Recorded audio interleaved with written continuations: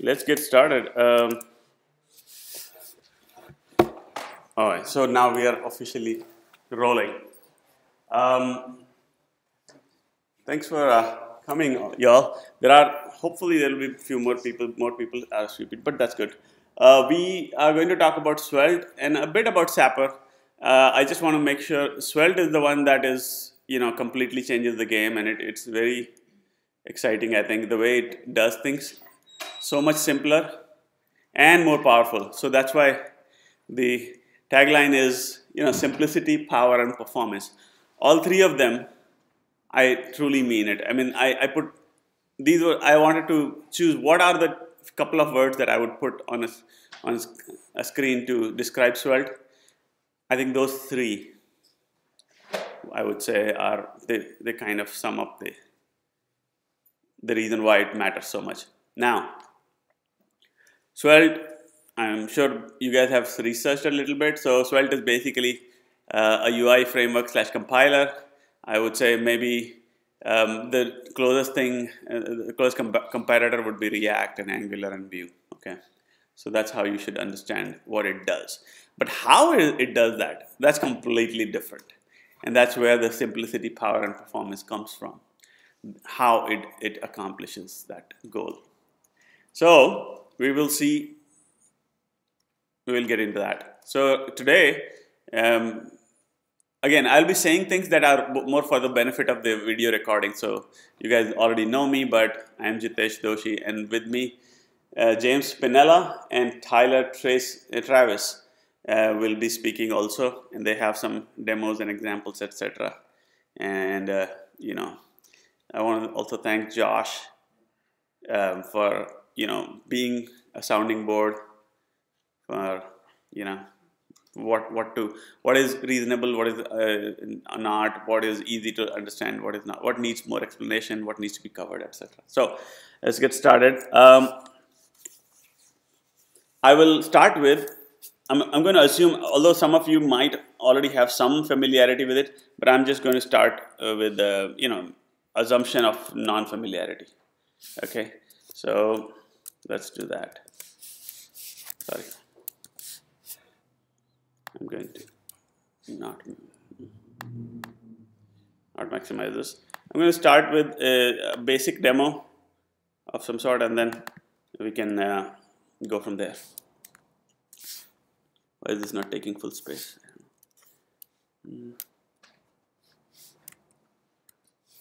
Okay, for some reason this is not taking up all the space that is available to it, but okay. All right. Anyway, so let's go to svelte.dev, and Svelte is created by Rich Harris. He started in, I don't know, he must have started long back, but he released it to the world in 2016, late 2016. Svelte had version 2 come up in March, April of May of 2018, right? And then version 3 happened in March or April of 2019. And that one, version 3, is the current version. So it's been out for a year, almost 10 months, I guess. And there's a lot of buzz, a lot of excitement, and I believe it's for good reason. If anything, it is underhyped. Very few people actually know about it, fewer than I would like. So that's why I'm hosting this, just to make sure that people have heard of it, but they should get to see the power. So on svelte.dev, you will find a tutorial, excellent tutorial. I literally went through this tutorial, and I shouldn't say everything, but the 80% of what I know today was learned in the first 2 or 3 hours of going through this tutorial. That tells you two things.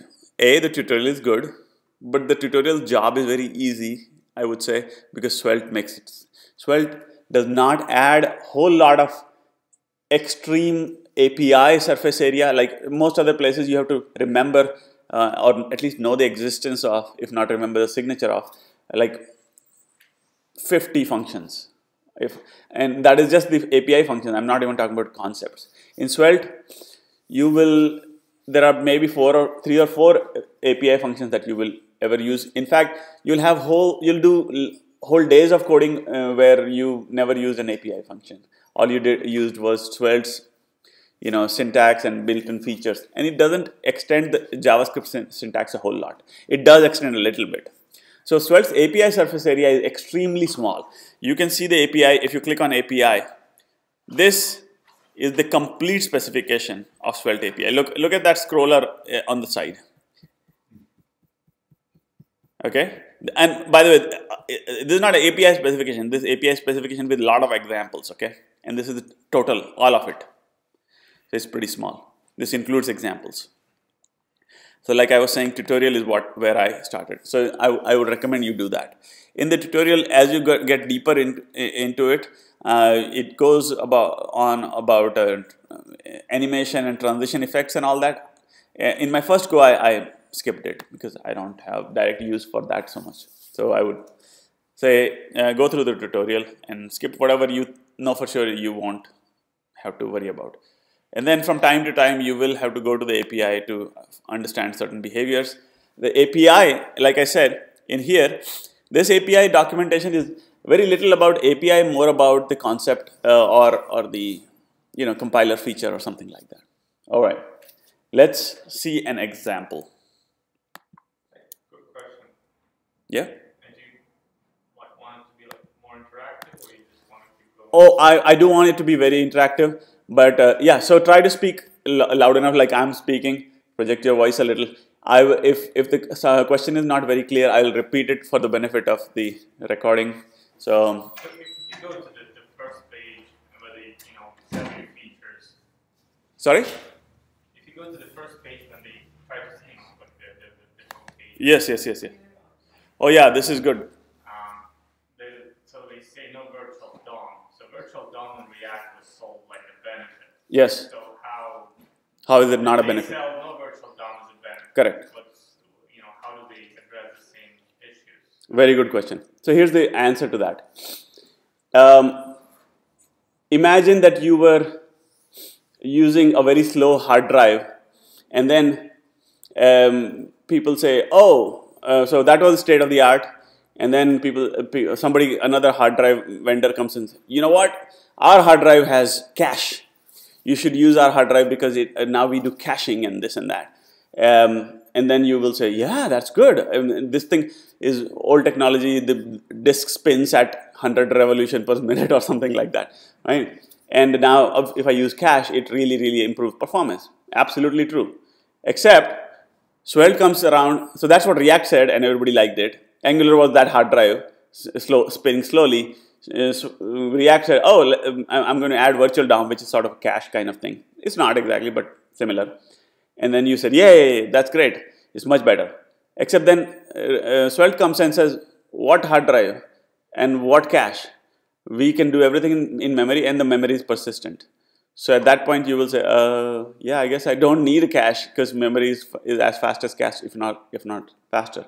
So that was an analogy, but the reality is, Svelte basically, the reason why you need virtual DOM is because manipulating DOM directly means every time you make a small manipulation, the layout runs and it keeps running. So in one render cycle, if you had 50 different modifications to DOM, not only 50 times the DOM will get modified, the DOM will lay out the entire page that many times. That's why it's inefficient to do this. Now, this one, the Svelte engine makes surgical changes directly to the DOM. So it will make whatever the actual DOM modification will be probably exactly same as React, except that it doesn't need to batch them up in a virtual DOM. It doesn't need to. The reason React needs a virtual DOM is because it recreates a virtual representation of the entire view in virtual DOM. It needs to do that because it recomputes the whole world every time a state variable changes, right? That's why it needs to do that. This guy Svelte doesn't need to do that because it doesn't recompute the entire world. For every variable that you use inside your template, inside your view, it builds a context for that and then invalidates that context, which means it invalidates only the DOM element that was affected by the change, not the entire page.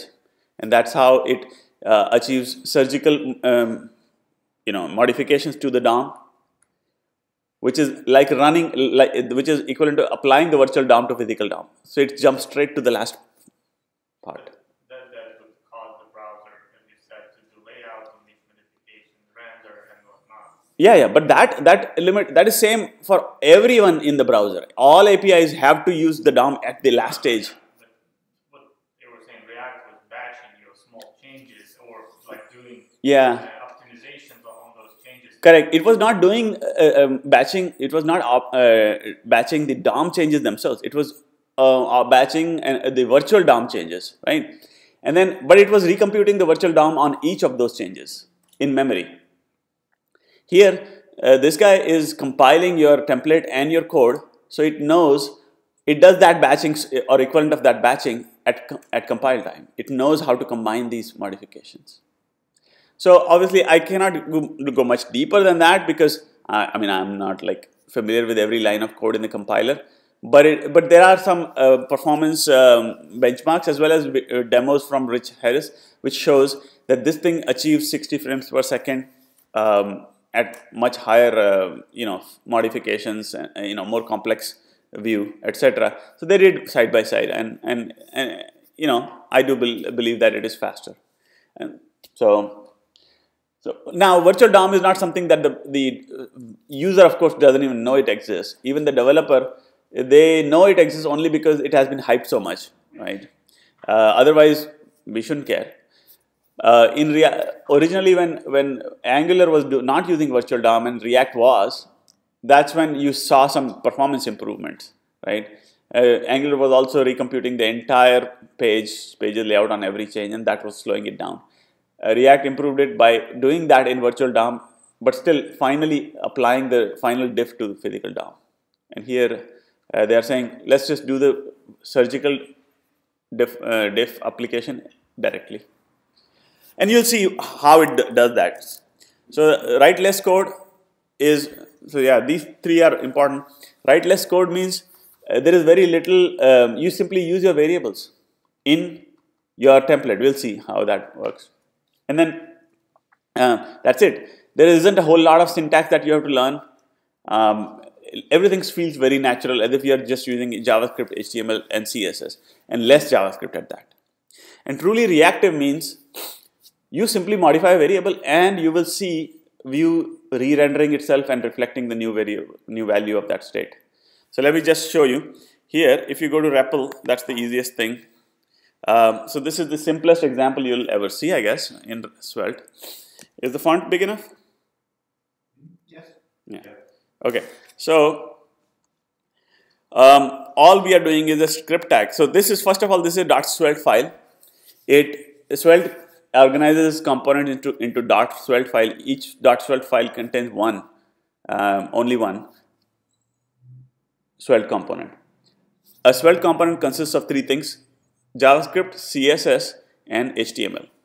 And the CSS that you put is scoped, meaning to say, if you put a style tag and then you say h1 is color red, then this h1 became red, but it is scoped CSS. Therefore, whatever you write here applies only to h1s in this component, or whatever selector you are. The selector is already pre-qualified and applied to this current component. If you wanted to apply it to the whole world, you would have to say global, sorry. Is it like this, global, or something? Colon global, yes. You say colon global, and then, yeah, and that's it. I don't know. So I think there is some syntax like that, right? So this is when you are able to affect h1s outside of this component, globally, of course, right? But CSS is scoped. The JavaScript that you write in here becomes a part of the instance method, or you think of it like the render function in React. It becomes a part of that. If you wanted to put your script outside of that, and in the module that contains the the component, you say script context equal to module. Again, this is kind of only this framework requests it, respects the context equal to module. So it is new thing to know, but the syntax is very simple, right? You're not creating @ng for @ something colon something else and so on and so forth. You know, as other framework, they invent completely random new things, right? That's not the case here. And then whatever you put here, like if you put a new function, this function, you will get, you know, if you're importing this component, you would say import, let's say, you would, let's say it's in hello dot app dot svelte, right? So import app dot svelte, sorry, app from app dot svelte. Yeah, so this is what you would do to import the component itself. But if you wanted to import this myfunc, you simply say this. Okay, so because myfunc is a separate export from, oh, I forgot to export it. yeah, you have to export this. Yeah, so this is, so myfunc is a separate exported function, but it is at the module level, not inside the component, because everything inside here is at the component's instance method or render method. So that's how you would add other non-component functionality to the component file. And this is used by Sapper. I have personally myself used it in some cases for certain things. We'll see. All right, so let's get back to this simplest hello world example. All you are doing is let name equal to world, which is a local variable in the instance method,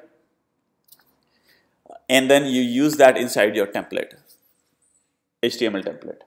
Templates use expressions inside single curly braces. So it's not $ curly brace, which is the string interpolation for Java, and not double curly braces. I think that's the case with who uses double curly braces? I think React uses, or Angular uses. Somebody uses double curlies, I think Angular. Yeah. Handlebars, Ember. Handlebar Ember does double curly. So this guy uses single curly. Inside the single curly, it's usually a JavaScript expression, and sometimes there are directives that we will talk about later. So very simple stuff. This is nothing groundbreaking. This is very simple. You just set a variable. But what is more interesting is that these, if a variable changes, let's say let count equal to 0, right?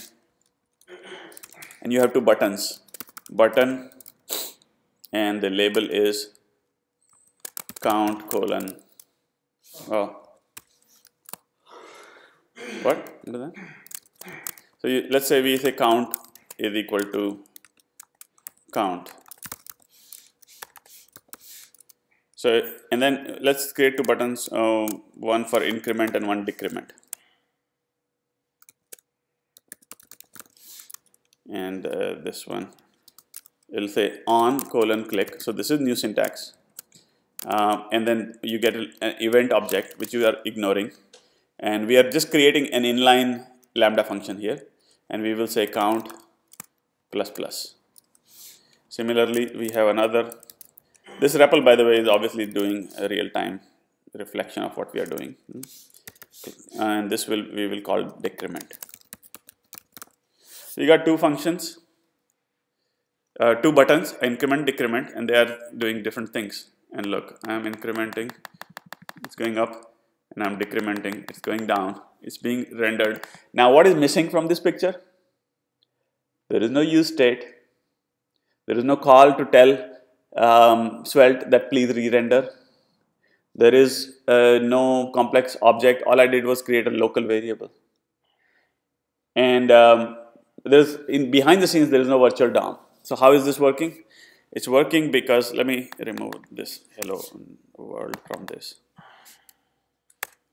I want to show you a very what's going on behind the scenes. And this here you can see JS output. And you will notice that all it does is increment and decrement is happening here. This is the instance method. This is the code that Svelte generated.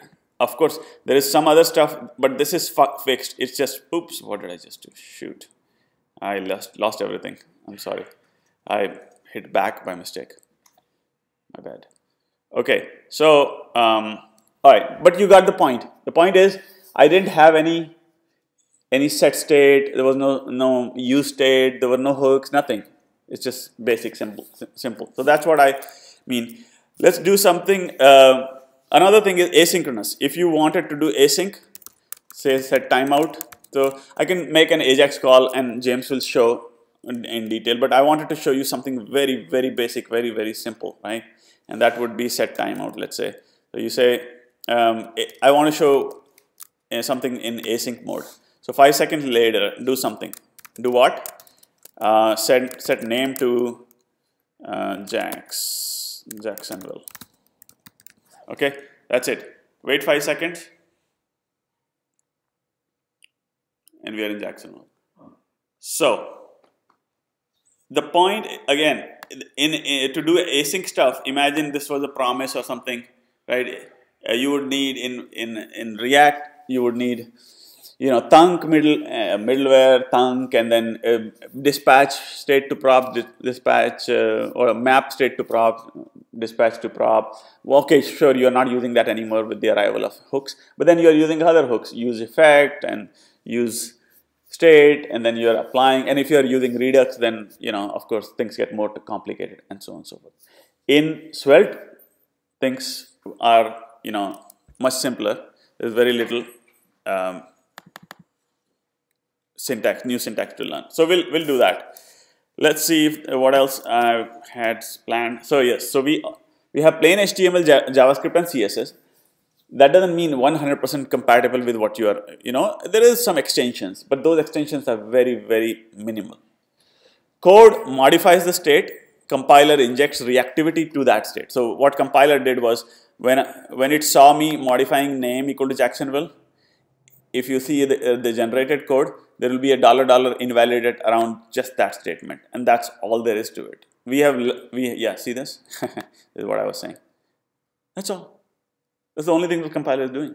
Okay, I mean it is doing more because there is a context involved. This is the context number 0, and where it keeps track of where you are modifying this context number 0 variable called name, and it puts some reactivity around that. So that's what I was saying, that compiler, your code modifies the state, and the modification of state could be either local variables, context variables, store variables, and we'll come to those, or parent is modifying the props. Any of those things is what I call state. Compiler detects that at build time, not at runtime, and injects code inside around those modifications, such that at runtime the view will update itself, and it does that without virtual DOM directly modifying the physical DOM. But it does have the concept of tick. A tick is basically, I think they said it, you can get ticks 60 frames per second. So each frame, each update is bashed into a tick, which allows you to modify things, variables, and not cause n number of DOM changes immediately. It will re-render DOM only, or make the DOM changes only once per tick, that kind of a thing. And tick will become useful when you are making modifications to the DOM through your, not directly, but through your code, your Svelte code, and before you do the next thing, you want to let's say you created your state change caused a new DOM element to appear. Now, if you immediately follow it up by document.get element by ID or something, it won't work because tick has not run. So instead, what you would do is you would put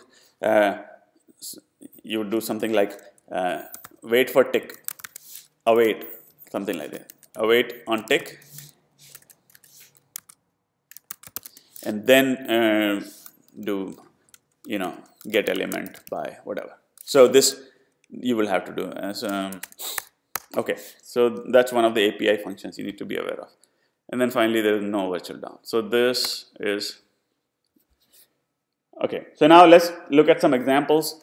Templating you saw, asynchronous you saw, and now two-way binding. Two-way binding is input bind value equal to name.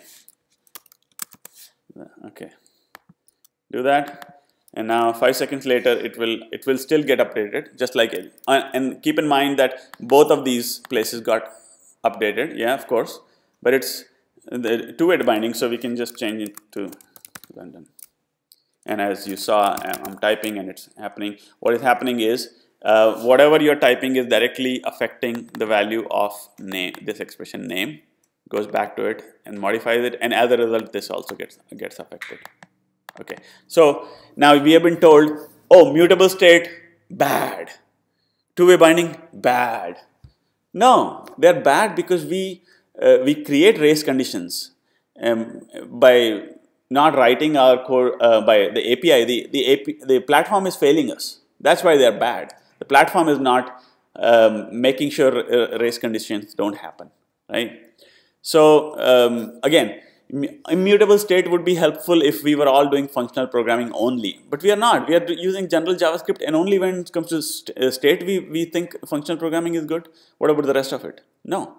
So we have been conditioned to enjoy our shackles, and that's simply, yeah, that's not necessary. You know, break off those shackles and you'll realize that, you know, the freedom feels good. Okay. All right. So that was two-way binding. I mean, you can do a lot with this. Think of input. Input could have been a Svelte component also. So a Svelte component's property component is updating a property, and the parent is getting it, and parent is updating a property, and component is getting it. That's what. So think of it, you know, broader than that. So how do you inject like validation in this cycle? Okay, good point. So there are many ways to do that. One is to simply not allow direct modification like this. Of course, that you lose a lot of power. Another is you can inject reactive statements like this. This is a reactive statement, and here this statement, whenever you use a variable inside it, let's say I say if name dot length greater than 10 characters or 5 characters, let's say. Okay, let's say 15 characters. Then change name to too long or something like that. I'm just making, so this could be a validation. You see that? That should help. So obviously this was a contrived example, and okay, so hello is blank. You don't want to show blank, you can say okay, fine, either name, otherwise show stranger, not stronger, right? So every time you, okay, so this is standard, you've seen this, but this is interesting, isn't it? So this runs, if you don't put the reactive prefix in front of it, this will run only on the first render, or not on the first render, but this may not work the way you expect. See, it's not working. Why? Because the statement was not marked as reactive, and you do this, and now it. So when does this statement run in this case? Every time. Update, and like every time something. Like how does it know it needs to run only when you're working with this particular input? It is detecting that you're using name inside this reactive block. So every time name changes, it runs this. So at compile time, it parses out the body of the function, finds the variable. Absolutely, yes. So would it only work with named variables? What if you create variables in correct. In an array, like you change the elements of array? Very good question. So let me just do that. So let me very quickly create a guest book. Okay. So this will answer your question. If there was an array, what would be the case? What would happen? So I'm going to let you input something, and then you say, let's have an unsigned list or ordered or unordered list. Here's another new directive called each, and then you give it a collection names as name. Let's call it n, just to not confuse it with name otherwise, right? and here you say li. So this is, sorry, n. So the people who have signed the guest book, okay?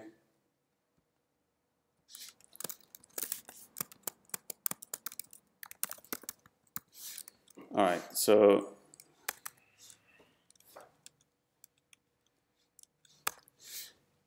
now you can just say let names be an empty array, right? So obviously guest book is empty.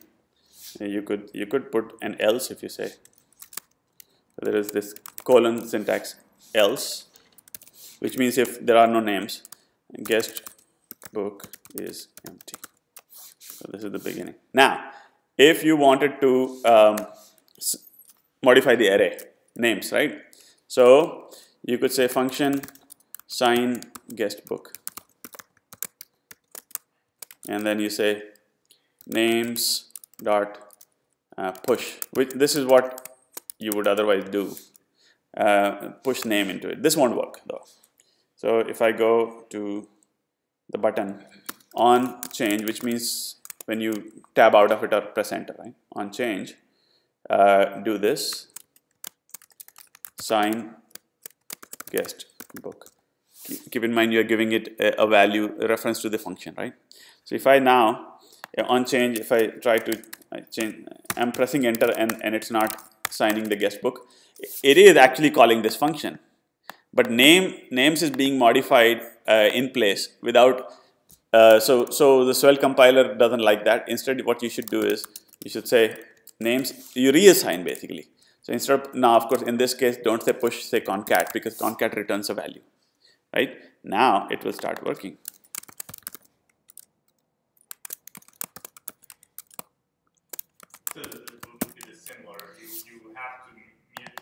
Yes. Correct. Because otherwise Svelte would have to know that dot push is modifies name, and it would. There's no way it can of course build, know the existing JavaScript API, but you will create new APIs where some methods are mutating it, and there's no way for it to know. So that's why you basically indicate to the compiler that this is I am mutating it, and that works. All right. Does that answer the question? Yeah. All right. So. Question. Yeah. Can you use ES6 features like the REST spread syntax in Svelte? Okay, yeah, repeating the question. Can you use ES6? Yes, you can. You can. Yeah, one way you might want to do something like modify arrays, you could add, you could turn it into a reactive statement by labeling it with that dollar column there, and then you could do something like names dot filter or something like that. So you could have reactive statements that do sort of functional mapping of data. Yeah. So inside this, you can use all ES6 and then reactive when necessary. You can also import you can write separate .js files and import them here, and all those good things. We'll look at that when we get to more complicated examples that Ty and James will show, and of course in the end I might show a few things. Okay. What would be the prescribed way of doing it? Completely recreating your whatever state, or doing the reactive bind, whatever. I think reactive is fine. I think both is the answer. With something like this, you probably want to do this sort of thing. But if you're doing something that's more derived, like if you had a second list of things, and this might be something that more you would hoist into like a global state. And I'll talk a little bit about stores. But yeah, both. Because I would assume like while we push in like name, new name into names, I would hope it will just modify the new item. But if you rewrite in the whole names, it will have to rewrite the whole list, right? No. See, okay, concat. Since it doesn't track changes in virtual DOM, it doesn't know exactly what your current state is in the browser. So it will, like, whenever you do this name equals names concat, you push in a completely new reference into the variable. It will create a new. You could have done names. You could simply say name equal to name. That's it. You just say name dot push something, and then say names equal to names. That will work too. But that way, I don't know. Well, with arrays probably, because they're by value, right? What? With arrays probably will work because they would get assigned Yeah. that value. But with let's say with objects, so you have to have a new object reference. No, no, you don't. Let me show you. Yeah, you don't. So if name was inside an object, so let's say name let obj right equal to. So yeah, let me do the object reference example. Right, and now if you had input bind value equal to obj dot name, right? So it's not obviously not working, right? So let's make it a reactive assignment. When you do hello name, it doesn't. You need object as name and hello h1. What? In h1 there, you reference a name which is not Line 5. Oh, sorry, that's why it was. Okay, so that works. In place modification. It knows. And if you were assigning it, if you assign to obj, that will also work. So the reference in this case is going directly not to obj but to its property. It goes deeper. This is. Oh, that's fine. I mean, I would think this is because you find it is explicit, so that way it would probably already wrap into your reactive stuff behind the scenes. Okay, well, let me see. Did you have it? Let's say you put a JavaScript there that on the timeout changes. Oh, yeah, sure. Not a problem. It will work exactly as before.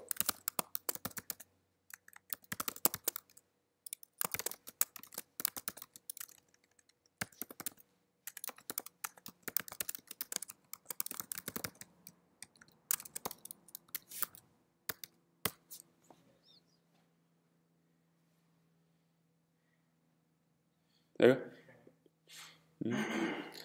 Yeah, it's surprising how unsurprising the behavior is. Like how few pitfalls really there are. I mean, it is quite good. All right, so let's. There are a few. One example that I do want to show you before we get other guys in here is props and slots. This is very helpful. So I have an app.svelte.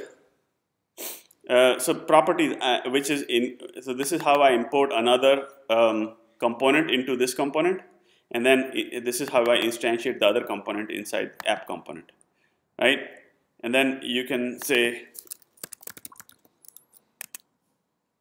I just tapped out of that. It's doing async. So if you look at the geocoder, let's not go. The things that I want to show you is that place is a prop of geocoder. So that's why when you're instantiating, you're saying you're passing in place equal to name. Whatever I have, whatever is name here becomes place inside that. So this is how you're calling another component, and this is how you will pass a prop to that component, and that prop. So this is another piece of syntax: export let something. That is another that they have.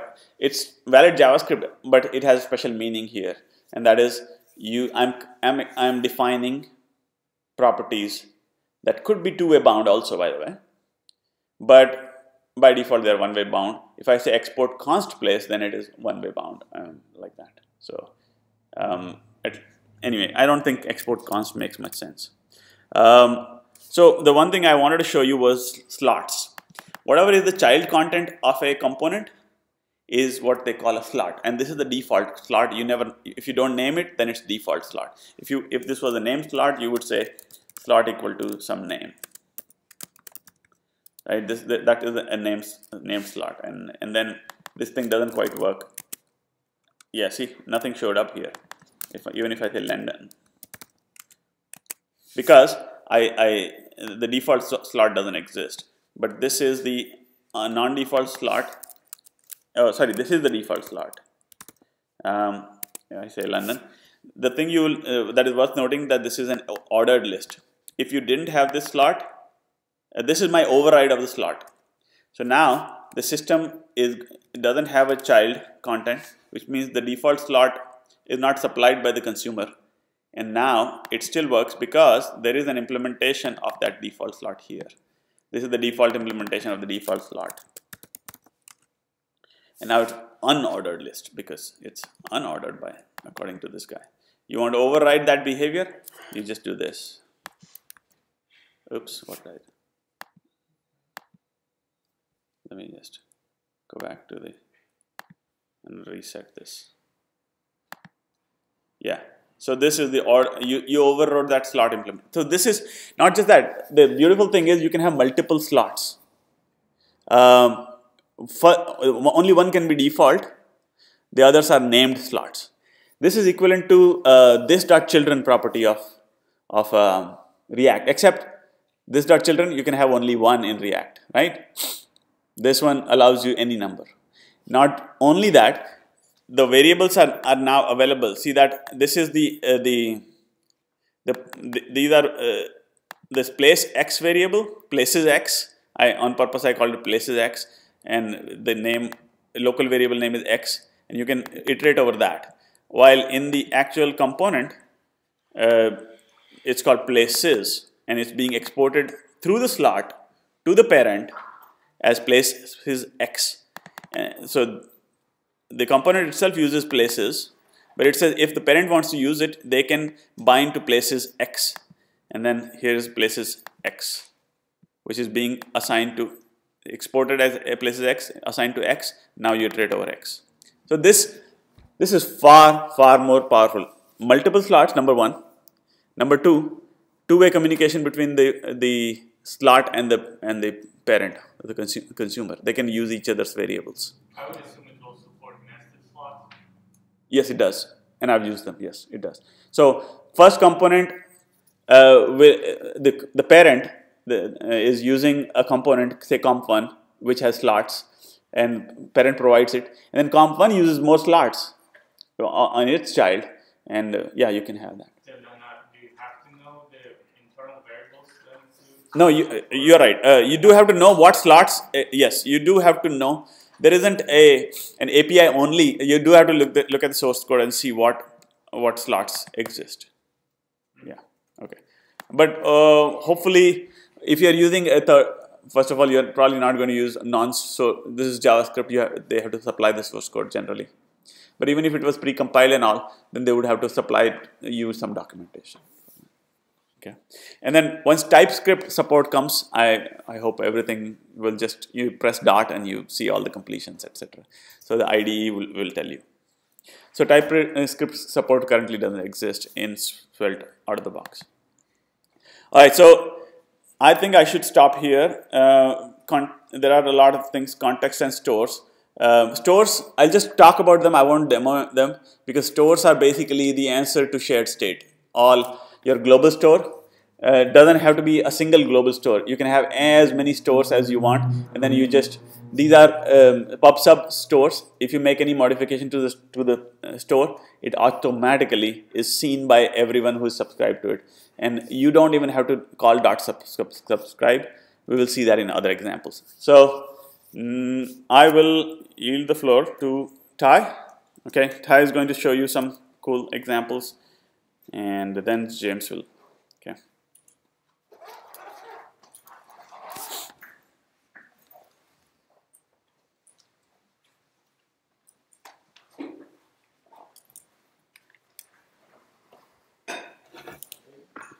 All right.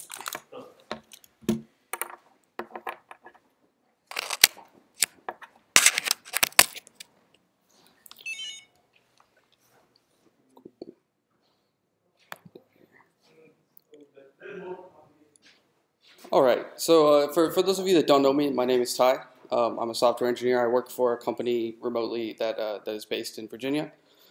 I do all sorts of stuff. I do not use Svelte on the job professionally, but it is my current UI framework of choice. See, I've got a couple of slides somewhere. Okay, so my goal here is just to talk a little bit about why I like Svelte. personally, like why it's my personal choice these days, as well as maybe show you a couple of simple things. I think I'm probably only going to do one component based on the time, but it's something that I find myself having to either implement or consume via a library in everything that I've ever done, at least, especially business applications. So one of the points that Rich Harris makes is he asked the question, what is the language of the web? Does anybody want to try HTML, right? And you might be tempted to say JavaScript, but the case is that the language of the web is HTML. It's how everything communicates. Even AJAX requests, right? It's just a different way to consume hypertext, right? Back in the day, it was XML, right? For a long time, then it was XHTML. Now it's HTML, just normal HTML with body responses. And so one of the points I really want to make is that you can do everything that you can do with Svelte with React, right? And you can do everything that you can do with React with Angular and Vue. It's just how you go about it. You have to make choices when you're creating software, and it's really up to you as an individual. And your priorities can change not just as an individual, but based on the project, right? If you're trying to learn how to do low-level graphics implementations and do all sorts of crazy stuff, you might develop a game engine. But if your goal is to produce a game, you're going to probably use a game engine that already exists, right? And I think when people are doing web development, typically they are not trying to re-implement or reinvent the wheel, so to speak, right? They're trying to get something done, and that is one of the big points for Svelte for me. There's a little bit of a dissonance for me, and of course this is like my own personal approach to things. But for me, I also am really interested in functional programming. So I really like things like Clojure and Elm and Haskell. And there's a little bit of a disconnect there. How do you get something this expressive in something like Haskell or Clojure? And the answer is currently you don't.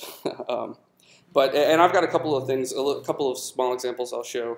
But my point is that when I'm developing applications that are going to be sent out across the web, I want to do it in the language of the web, right? I want to write HTML. That's for a couple of reasons. One, that's what the browser's using, right?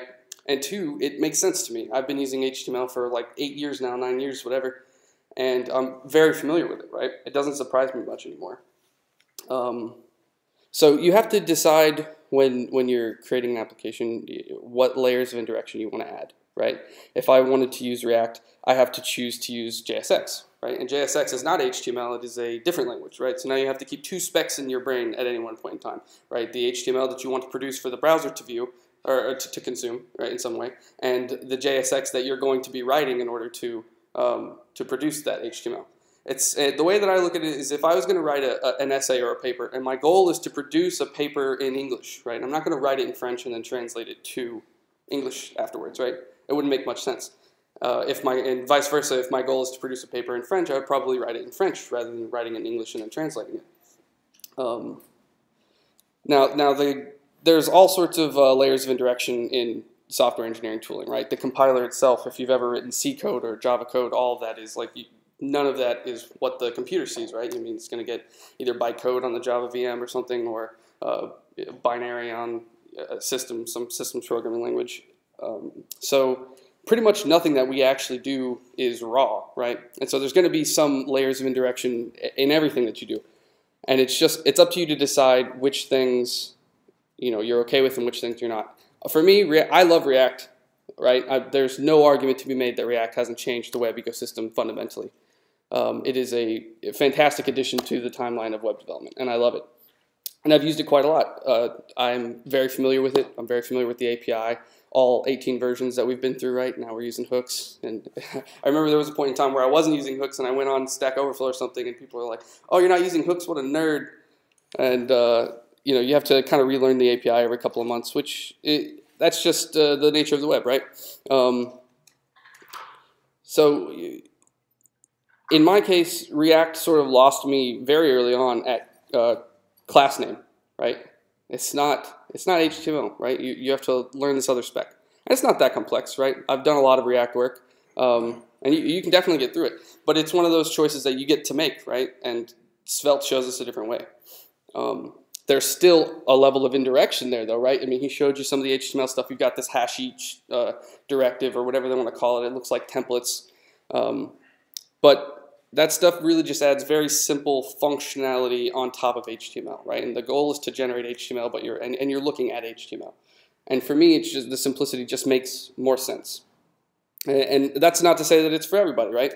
But for me personally, when I look at the differences between something like JSX and something like HTML with a couple of template tooling around it, it just feels right. There's nothing I could say that's going to sell anybody that's not interested. But when I write Svelte components, it just feels like I'm writing HTML, right? I write HTML, I write CSS, I write a little bit of JavaScript. One of the questions that I feel is very typical is, well, what about TypeScript? And for me personally, I'm actually really not a fan of TypeScript at all. I really actually kind of hate TypeScript. For me, TypeScript is an attempt to take the mindset of doing something in something like Java or C# and bring it to the web. I actually personally don't really use JavaScript a ton anymore. I actually use Elm for the most part. And that's one of the things I'll go over here is kind of the dissonance between trying to do something like a functional reactive style and then trying to also get the clarity of the language that the web is using. It's really not something that exists right now. I would just add one thing to that. The reason why you need TypeScript in something like React is because this API is so huge. There's so much, and of course other products that you use, you will be using their API. But if you are in a Svelte component too, what happened here? Any button is fine. Okay. Okay. Yeah. So I was saying that it would you need a TypeScript because the API is so huge. But if you are coding in a outside of a Svelte component, a Svelte component should not have too much code, right? So if you have a lot of code, do it in a .js file, and where you can do TypeScript, you can do whatever you like. Right. Yeah, and so for me personally, like I was saying, I don't really think about the JavaScript way of writing software anymore.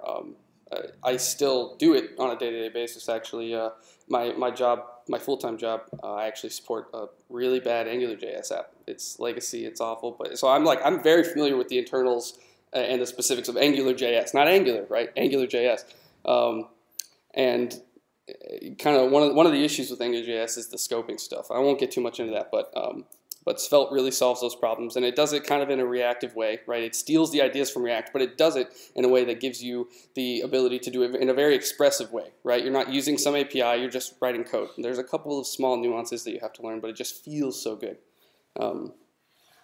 Okay, so even if you've ever done functional programming, they really take this sort of like data driven approach to things, right? And so I've tried kind of everything out there, and I love Elm personally, and I like ClojureScript. I like ClojureScript. I love Elm, but even data feels wrong. Here's an example of some ClojureScript code, and you can see the mouse. Yeah. All right. So you can see down here, you're sort of like generating these HTML tags as data, right? This is certainly not the language of the web, right? This is definitely not HTML, and you could get around it by saying, like, it's functional, right? It's a pure function. It goes from this description of your state, right, to some HTML, and that's cool, and I like that. I like that it's a pure function, right? But I don't like that. Does anybody like that, right? As opposed to HTML, I hate that. I love ClojureScript. I hate that, and Elm is just as bad, right? Here's a div with some styling. This makes me want to kill myself, right? This is awful. This is the worst thing I've seen all day. So it's hard to say like how I would actually write software these days, because I would want to use something like Elm, but I would not want to do this, right? And so we're kind of stuck in this weird spot where you have to choose one. And so given the extremely awesome ecosystem that JavaScript has, I think JavaScript is obviously the choice, right? And for me, the expressive power of Svelte is just the way to do it.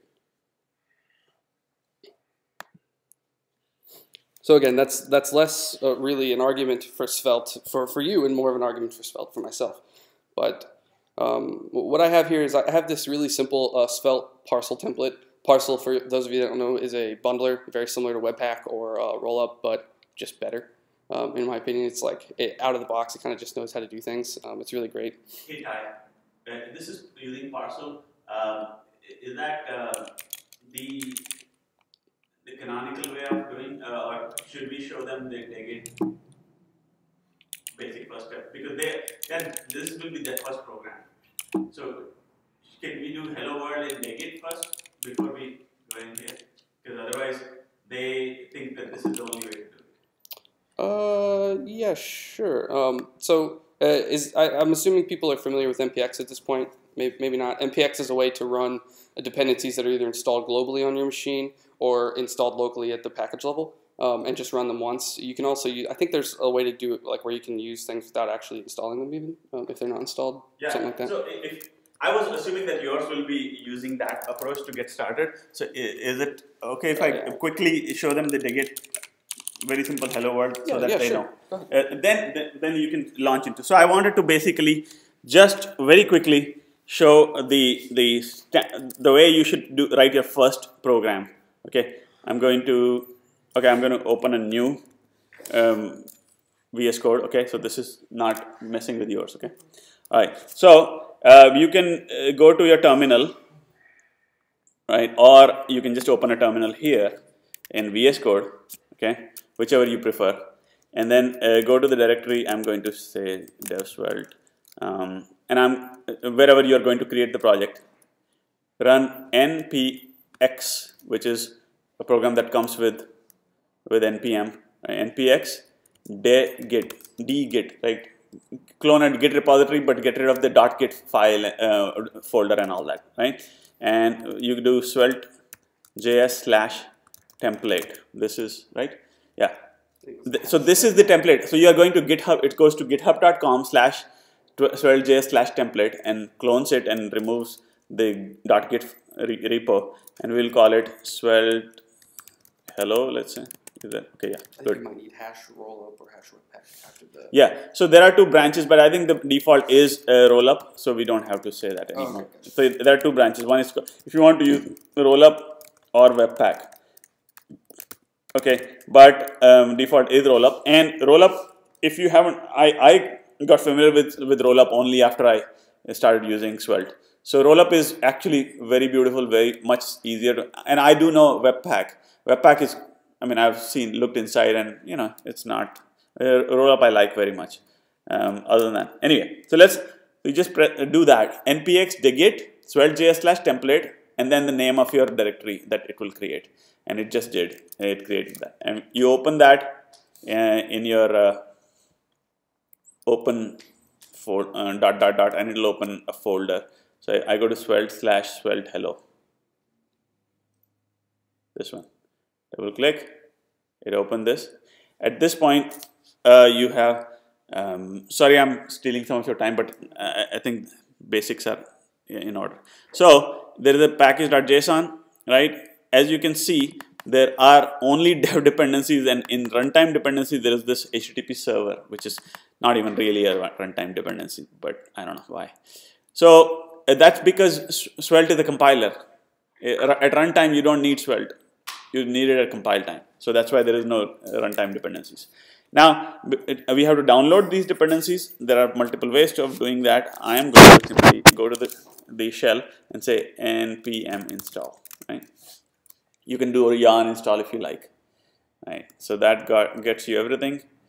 Don't worry about those errors. Those are not something to do with my laptop. They're not anything serious. Now, that created node modules, whole bunch of node modules, and so on and so forth. And it also created package.lock, -lock, which is fine. Now let's run our code. To run, we say npm run dev, if you wanted to do dev mode. When you do that, oops, what happened here? Oh, because something is running. Is your project running? Or maybe my project is running. Let me kill this project. Yeah. So let's run it again. Right, and it says go to localhost 5000. I clicked on it. Of course, mine is running in full screen mode. So what I have to do is I have to stop run in full screen mode. And now if I control click on this again. Okay, hello world. So let me now put these two side by side. And which one is fine? Yeah, this one. So this is okay. So now hello world is running. If you let me just explain the structure of the project. As you know, package.json is most important. It has the script for running dev mode, which is rollup -c. I won't go into details of this. And then rollup.config.js is very important. Again, I won't go into details of it. That would take too much time. But it came with the project. The thing that as a developer you need to worry about is main.js, which mounts the app it instantiates the app component and tells it to mount itself in document.body. And that doesn't replace the body, it simply adds children to the body, okay? Keep that in mind. And it is passing props to the app component. And app component itself takes one prop called name and it prints it, right? If I delete this and save it, you should see. Why did it not? I don't think you deleted it. Oh, I didn't delete it? Sorry. Oh yeah, I didn't delete it. Okay, yeah. As soon as I saved it, it disappeared from here. I bring it back, it shows up. So this is live reloading and all. So as a developer, you need to know that there is a main.js. It is the entry point of your bundle. And there is one more thing, which is your HTML file, index.html. So let me just show you what's going on here. Index.html. The only thing Svelte specific is this line. Oh, sorry, these two lines. I meant these two lines. So Svelte will compile your inline styles, component, the style that is inside the component into bundle.css, and it will all this JavaScript gets compiled into bundle.js, and the bundles are pretty small. You can see it's about 3 kilobytes for this hello world. Very basic. All right. That is, so just to recap, you need to know index.html is including your CSS and JS that is generated by Svelte. Entry point is main.js, which mounts the app component. So from an app standpoint, entry point is app. And now you can import other components inside this and include them.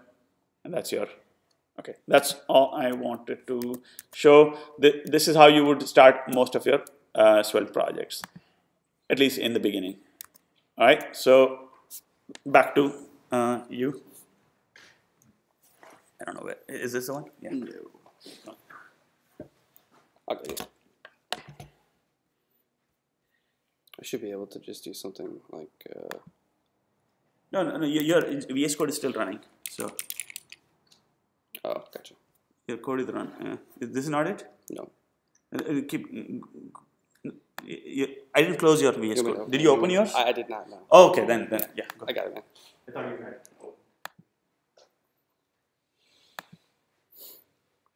Because I saw parcel and I thought, let me, before you get into parcel, just show you. Okay, so the nice thing about parcel is that you get all of that without doing anything. You don't have a crazy config file. So I've got parcel, I've got the Svelte plugin, I've got the Sass plugin, right, and that's it. My source actually looks very similar, right? I've got this HTML file. The difference is that it doesn't import something bundled. It just imports an CSS file, right? And this just imports the index.js, which in turn imports a Svelte component. So it kind of drills down and knows how to bundle your stuff up kind of dynamically depending on what you're doing. One sec, I need to disable Vim mode. Oh, for disable, yeah. Go ahead. Sorry. There we go. Cool. All right.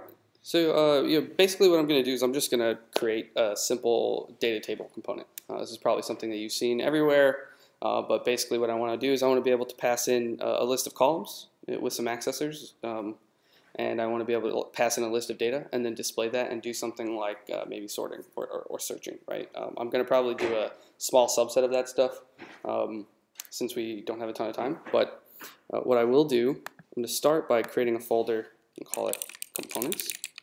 And then I'm going to create something. I'm going to create two things beneath that. One is going to be called nav.svelte. This is mostly just so I can show off like how nice it is to just be able to write CSS inside of your component. And how it feels to sort of create a simple component that doesn't really do anything, and then pull in a component into the application. And then as well, I'm going to go ahead and create DataTable.svelte, right? Oh, also, if you do use this template, this is out on GitHub, so you can get this really easily. You can actually clone my template using degit as well if you're interested. I also include this settings.json, so it automatically does file associations for Svelte if you're going to use VS Code. I think that's kind of nifty. Okay, so let's do some stuff. So I'm going to create a nav. Would it be better instead of mapping the file association to HTML, just have plugins for VS Code that can handle Svelte files, because those plugins do exist. Yes. Yeah. If that's how you want to do it, sure. I have it active. So yeah, and they give you Svelte specific help. So yes. Yeah. I've not really found a need for anything extra. I just kind of, it's just HTML. That's kind of why I like it, right? I'm just writing HTML, so I don't really have to think about it. But if you find yourself needing something like that, I'm sure there's something out there. So we'll do something like this, right? Do login, just something simple, right? Oh, also, I should probably go ahead and, sorry, I'm also not super familiar with this setup, but Okay, I can do that. I'm good, man. Cool. So that's running. You want the browser side to say? What's that? You want the browser next to this side? Okay. No, I'm good. Okay, cool. So I've got my nav. I'm going to go into my app, and I'm going to import nav from nav.svelte. Sorry, just forgive me as well. I don't do like an absolute ton of live coding for people, so if I make mistakes, just try and bear with me. I'm also using like this disjointed thing, but yeah. So personally, I like to put my style tags last. And I like to keep it. I like to keep it in this order: script, HTML, style. It's whatever, really. I mean, whatever feels comfortable to you. So we'll do something like. Let's actually make sure that this is outputting. Let's go ahead and. Right.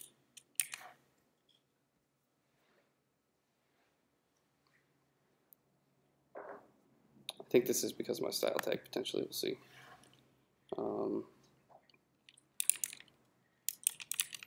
So I'm just going to give this a background color of, whatever. Say, somebody throw out a color. Blue. Sounds good, man. Jitesh has got his scroll all backwards, man. I don't know what he's doing. Let's see. What's blue? Built to Where to install. install nav.svelte? Oh, I didn't give it a relative path almost, for sure. Right? So it's looking for a library called nav.svelte. Cool. Okay, so we got that. Maybe foreground should be, text color should be white. What's that? Background, because background is blue, maybe text color should be white. Oh yeah, I'm Black not and white worried is, about it. blue is difficult. Sure, we'll give it a color. We'll make Right. Actually, show off this, right? So I can target LIs in this component without having to nest it or anything crazy. I'm just targeting all LIs, so I'm just going to do color white. We'll do something like font size, we'll do, what, 20 pixels, right, whatever. Cool. And then I think we can do, what is it, list style type, right, none, something like that. Anybody know off the top of their head? Okay, cool, there we go. All right, so one last thing I'm going to do is I'm going to give this a display flex. Oop. Float left will do as well. Float left on LI will do. Oh, I'm sorry, actually this needs to go.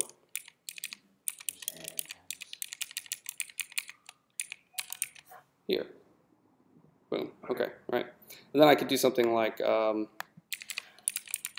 colon nth child 2. Do, actually we'll do margin left. We may have to do a little bit extra to get this sort of lining up. Oh, hey, look, no, we're good. All right, Flexbox is awesome. And then we'll do margin right I know a lot of this doesn't really matter, so I probably won't spend too much time trying to make this thing look good, right? But you get the point. So now I've got a simple component, and I can do stuff with it, but I'm not going to do anything with it. Actually, I think I might do something simple. So under source, I'm going to add a file called stores.js, and I'm just going to show off just quickly what stores look like. So I'm going to import writable from @svelte/stores. Yeah, sure.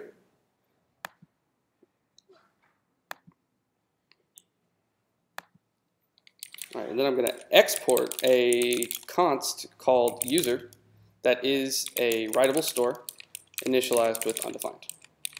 Okay, so now I have, so the way that that Svelte tackles state management is it gives you these things called stores. You've got writable stores and readable stores, and they're observables, right? And so for anybody that's not super familiar with observables, basically what they are, they're a pattern, they're a paradigm, if you will, of objects that implement a subscribe function of some type. And you can subscribe to changes to them. So whenever you create a variable like this, you'll say, you know, const user equals new observable.subscribe. Here's a lambda function or something that I want you to run whenever that thing changes. And when it changes, it will loop through anything that's subscribed to it, and it'll run those functions. And that's how you're supposed to do things with Svelte. The nice thing is that Svelte actually gives you a really nice syntax for auto-subscribing to changes. So in my nav.svelte, if I wanted to disable these, right, sorry, hash each, right, or I'm sorry, brand, right, so if user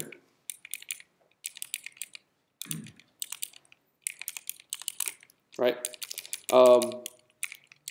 normally you would do something like you would come up here, you would import that observable, you would subscribe to it, and unsubscribe, you'd create a function, that function would run every time it changes. And that's nice. I mean, that's cool and all, but we don't want to do that, right? Because it's boilerplate and it's not super necessary. So I'm going to import my user, right, from stores. That should work. No, it might be store, not stores. Huh. Let's go to the tutorial.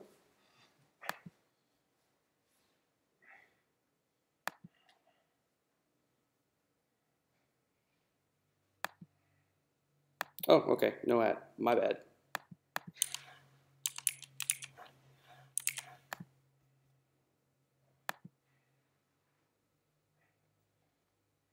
Interesting. The point is, if I don't want to subscribe to changes and then do something to modify my local state whenever something changes, I can just add a $, right? And so this will automatically subscribe to changes for me. If we can get it to show up, let's inspect.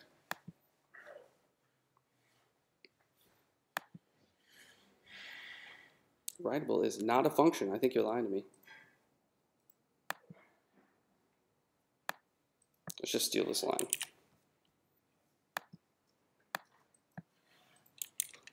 Oh, there we go. Of course. I misspelled writable. That's my bad. Okay, so it starts off undefined, and so you'll see that the nav does show those two, or does not show those two things. Ooh, that's interesting.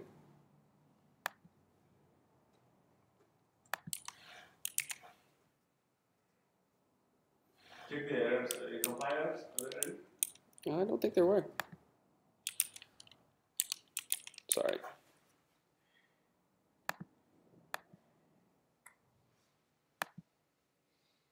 Reload.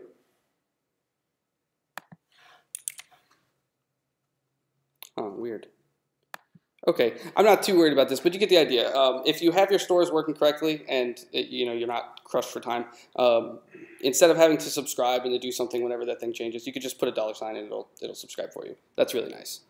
So technically speaking, if I had this working correctly, I'm not going to spend time figuring out what's wrong, but I could do something like I got a login service here that does something like get user via information, right, or in a login form somewhere that has a function, right. Whenever I submit this form, I'm going to run this login. It logs in. It does something asynchronously. It updates the store. Boom. Now my nav knows that there's a user, right? So that's cool. Okay, so we're just going to move on to the data table, just show you guys some stuff. So I'm going to create two props for this guy, right? One is going to be the columns and one's going to be the data.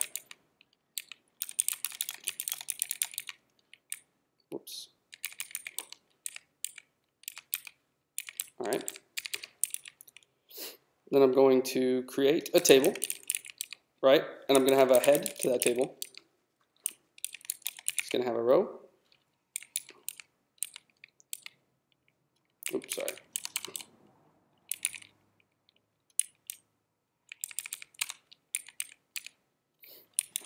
And then for each column that's passed in,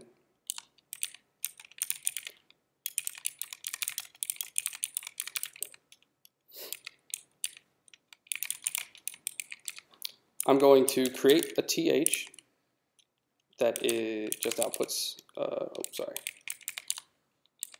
Like I said, bear with me, I'm also not super frequently coding for people in a live audience. So I'm going to output column.title, right? Pretty simple. Then I'm going to create a tbody.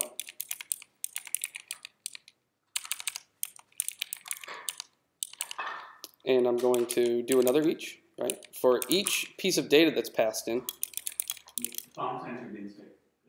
Oh yeah, thanks. So for each piece of data that's passed in, let's say ASD, right?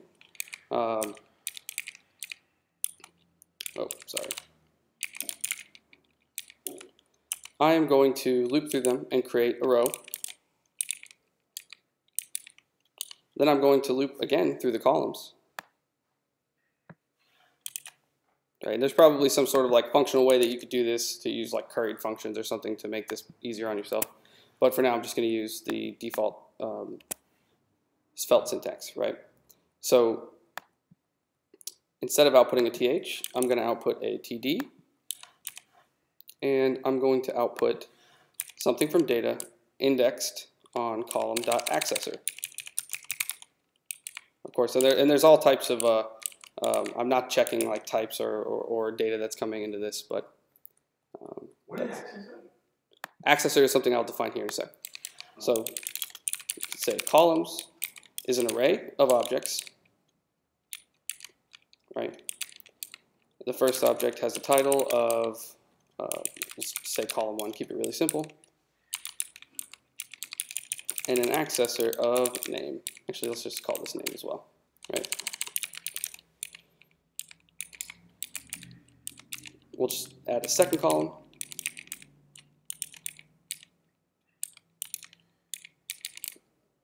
Call this email. So we're going to create a table here that has a bunch of people, right? It has a name and email for each person. And the data is going to look very similar. It's going to be an array of things.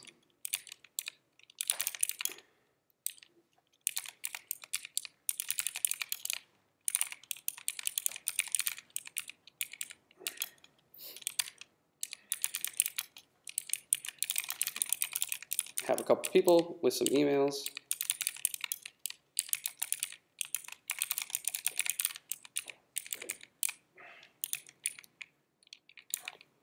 And then I will create that component.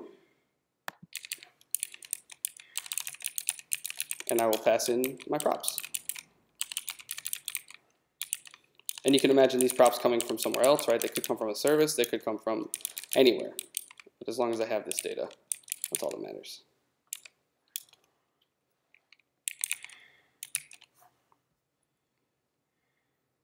Data table is not defined. I don't think I imported it.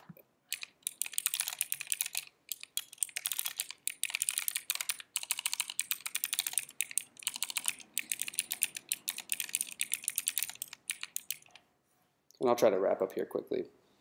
But you get the point. And I could spend some time making this look nice, but there you go. You know. And one of the ways that I like to add something like pagination, or whenever I make this component, like my actual version of this component has sorting, pagination, and searching for each field that's configurable for that particular column. And you could also add something like, if you wanted to make it fancy, you could add function accessors, not just simple property names, but like a function that you can map the piece of data to get that particular row of data. Um, So if you want to show you the completed version, yeah, sure. Do you it's in the want to pull that up? yeah. It's linked. The completed version is not really the completed version. It's a version I made in the Svelte dev REPL, as kind of as a simple prototype for doing this sort of thing.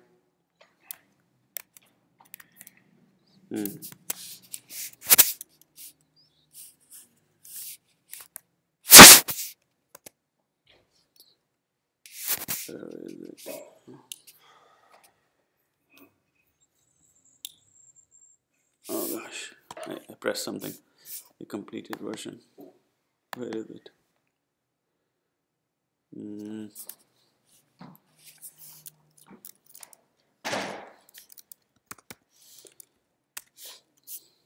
It's linked in the document. By the way, this document is shared with you.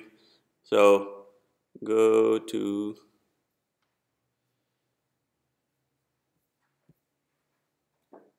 live coding, your first DataTable. Yeah, this one.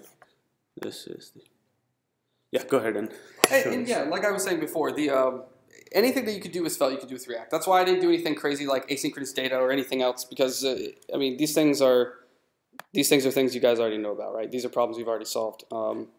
What I'm showing here, the interesting thing to me is that I've got some JavaScript, and here I used an on mount, so this is kind of lifecycle hooks. You guys are all familiar with this from React or even AngularJS.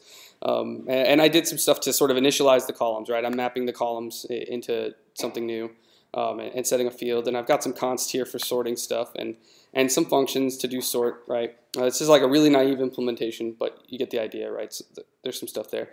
But the JavaScript is just JavaScript, and it's really simple, and you can keep it clean if you want. You can make it messy if you want, right? It's whatever is up to you. But the thing is that the actual stuff, right, the stuff that you're looking at, it's all defined here in HTML, right? There's no tricks. Any of the functions are just functions that I've defined in JavaScript. There's no new syntax aside from the couple of template things, right?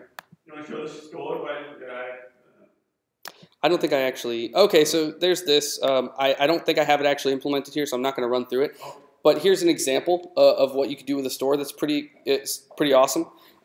This is a local storage store. So I've created a function that takes a key and a starting value, and it creates a new writable store from Svelte, and it gets these two things, the subscribe and set method. They're exactly what you'd expect. Subscribe is for observable stuff. Set is a setter. And it returns an object that has those two functions defined, but also has this other thing, this use local storage. And you could probably do this a little bit cleaner and better, but the idea is that it initializes from local storage, and then it subscribes to any changes, and it saves those to local storage, right? So when you initialize your store for the first time, it'll try to go to local storage and get it. And if you've got, if you change it, it'll update it in local storage as well. So you could use this for something like a user token, or maybe some data that you want to be persistent in the browser for the user, but like not actually go to the database for it, or something like that. So that's cool, and then you could just create that just like this. You just wrap your key in a function and then use this. And of course, if I wanted to do this correctly, I'd probably have this called for me, right? And it would just look like using that function. But that's whatever. The thing that I like the most about this is that my table is really just HTML, and I can look at it and I can reason about it the same way that I would about any other HTML that I could see. And you can see that I've got it looking pretty nice, and I've got sorting. So like I said, nothing revolutionary here, right? This isn't anything that you've never seen. This is not anything super cool. It's just the same stuff but implemented with Svelte. It's really clear, it's really simple, and for me it was fun to write it. That's the thing about Svelte that I love, is when I write React, it feels like work. When I write AngularJS, it certainly feels like work. But when I write Svelte, it feels like I'm expressing myself. I'm actually just doing the things that make sense to my brain. I don't have to stop and think about what I'm doing. I don't have to go read some documentation, right? It's just HTML. And so I just kind of sit there and get to have some fun and write some code. And that's it. All right, thanks. James, you next.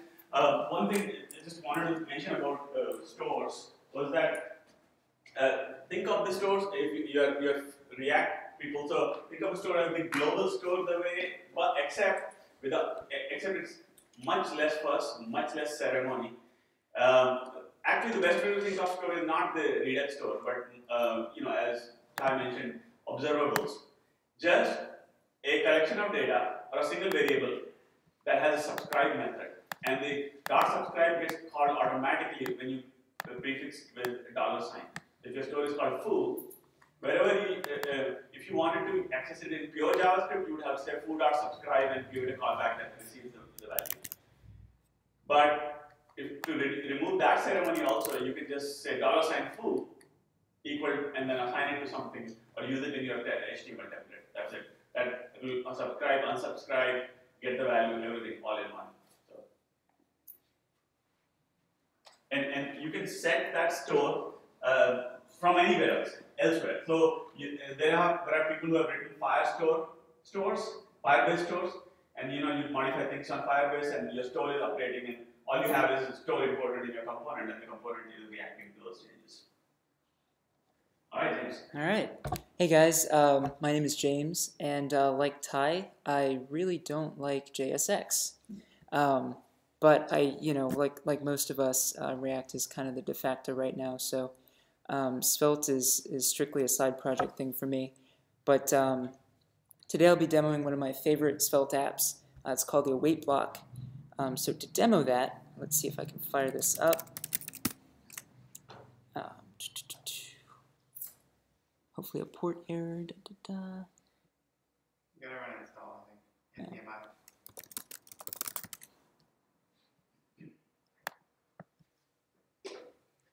Yeah, you can ignore those errors. Those are related to me upgrading Catalina. Gotcha. All right. So let's just take a quick look at it so far.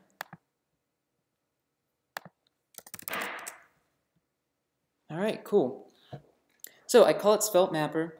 It uses the Nominatum API, which is what we use to consume data from OpenStreetMap, which is a free and open source alternative to Google Maps, Apple Maps, what have you.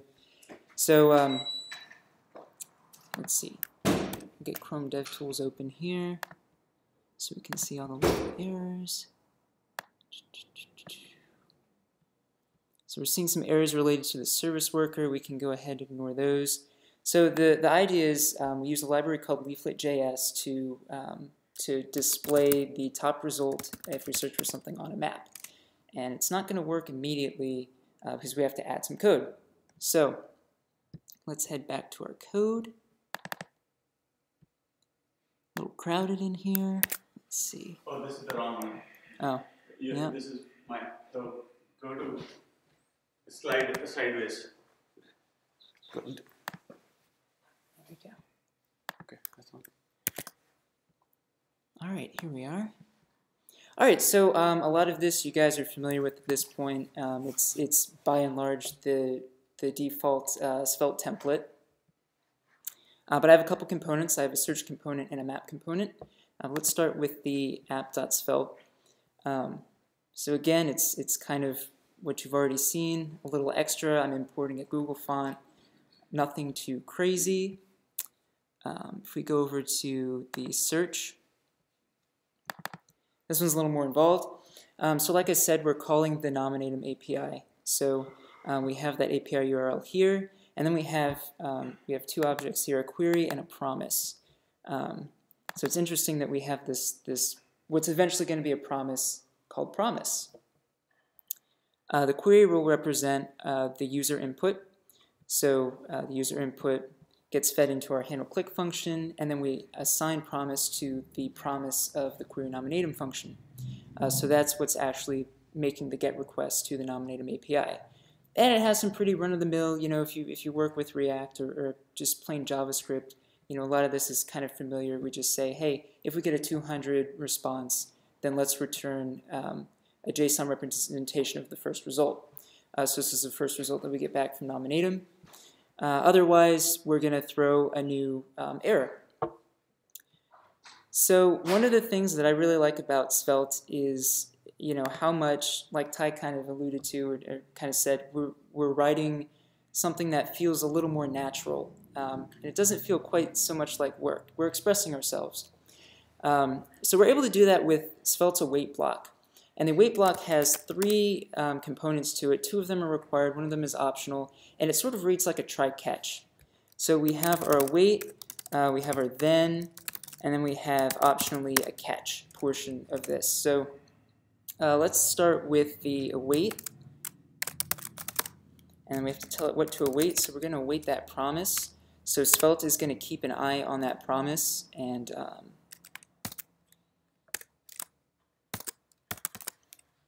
so in this case we'll want to say, let's say searching. So this is a great spot to put like a spinner GIF or something like that. This basically represents the UI state of, hey, I'm waiting on something to come back. So we'll have our await there, and then we have our then, and we can continue to consume the promise. And so this would be the user state when we have actual data coming back. So I would like to use the map component for that. Let's take a quick look at the map component. So the map component uses a JavaScript library called Leaflet. Pretty lightweight, one of many options out there. I won't go through the whole thing, but the important thing to note with this, for those who are going to check out the repo and maybe clone it and check it out themselves, we are passing in one prop, the location, and that's going to contain the coordinates that Leaflet needs to show us the correct map. But it doesn't provide the map data itself, so we actually have to provide it with a tile provider. So as a lot of you probably know, when you're zooming in and out on Google Maps or something like that, you see a lot of squares that maybe fill in more slowly than other squares. So those are called map tiles, and they're essentially images sent over the wire from the server to be rendered in the map. So some of them are more complex or larger than others, as you might expect with images with more data in them. So might as well use OpenStreetMap for the tile provider as well, since we're using the nominatem API. So that's what this little bit of code here is for. And I think that's pretty much everything of interest in here. So going back to our await block, so let's go ahead and consume that map, and we'll pass in the location. Again, we can use that promise, and I think we'll close it at this point. We'll come back to that catch. So let's close the await. All right, let's see what we got. Best way to get over to Chrome. Cool. All right, so we see that it sort of works. We see that we have an error that it can't read lat of undefined. So essentially, the Svelte code is getting to this point, and we haven't typed anything in yet, so promise is undefined. We could set promise to like an empty string to kind of get rid of that error, but you'll see in a minute I have a better way of handling that. So let's just see it happening there real quick. Let's type something in. So we type in search, and there we have Jacksonville. Awesome. So it sort of works, but the user experience isn't perfect. So let's make it a little bit better. I'm going to use the if directive to evaluate promise, and if promise is truthy, then we will go ahead and invoke map, and that should take care of that error we just saw. All right, looks good. So we type in Jacksonville again. Perfect. And you'll see that for a split second there, we do see that state of awaiting the promise. So we see that searching really quickly. So cool. I think I want to throw in an else, though. I think that there's yet another user interface state that we can throw in here to make this just a little bit better. No need for promise and else. So this would be a case of us getting no results back. So let's go ahead and type in no results. So now when we type in something like this, we should get no results. We're not getting no results.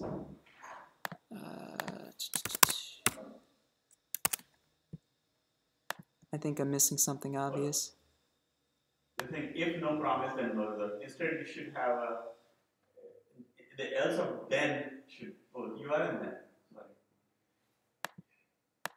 Oh, I didn't save it. Ha. There we go. Perfect. Like this worked this morning. All right, cool. When in doubt, Command S.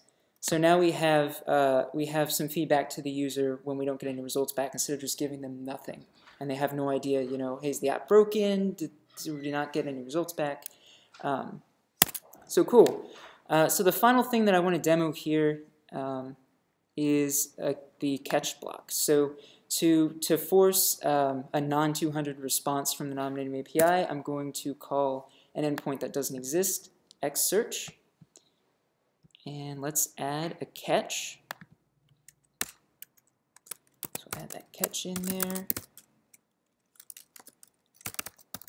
and we can still use promise. Cool.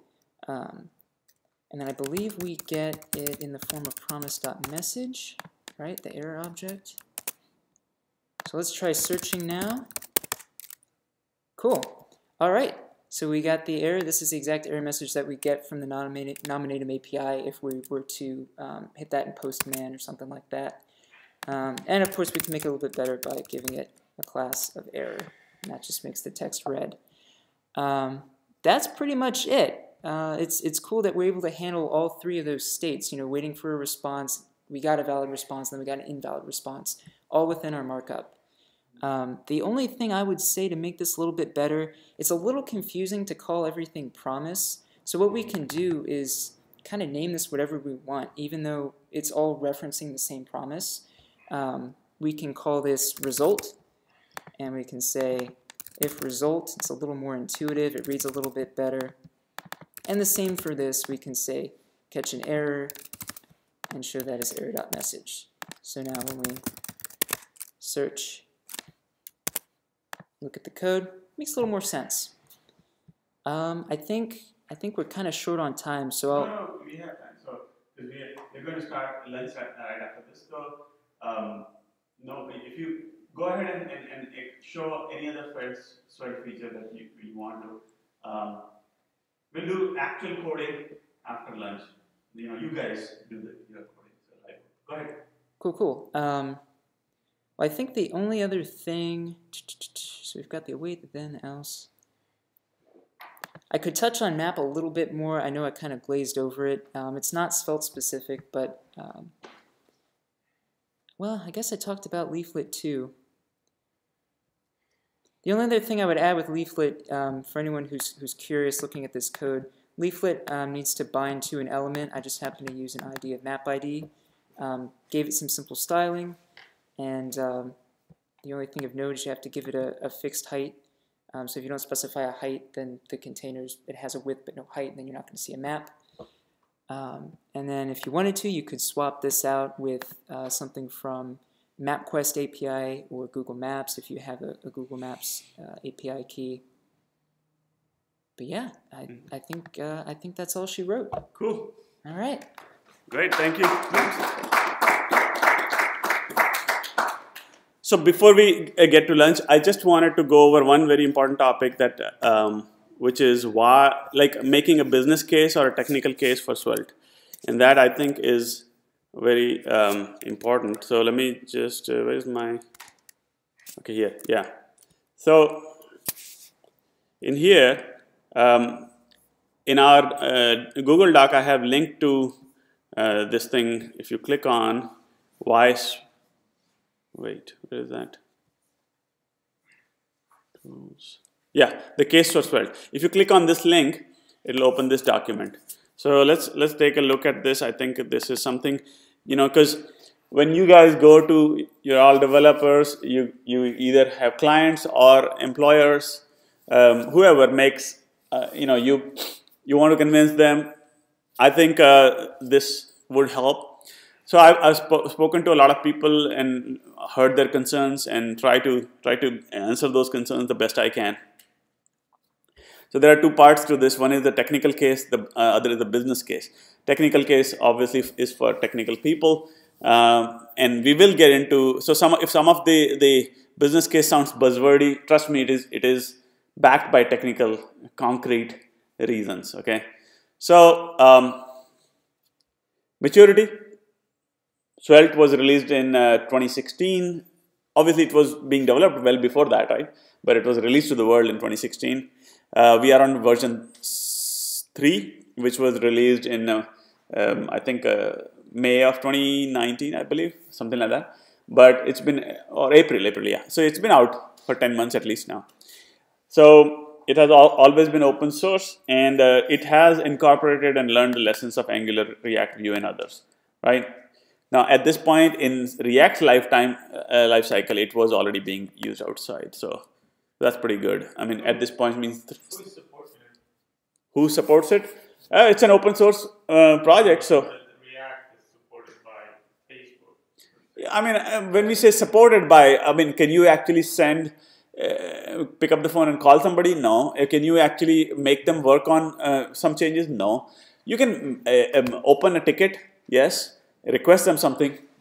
Keep in mind that they're such a huge company that they have less incentive to listen to you than an open source project. So I don't exactly understand what is the difference in support.